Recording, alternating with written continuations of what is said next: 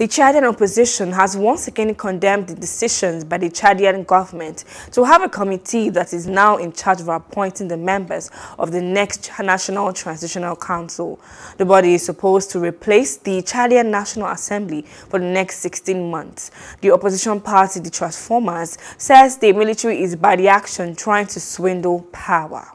Hello, hope you enjoyed the news. Please do subscribe to our YouTube channel and don't forget to hit the notification button so you get notified about fresh news updates.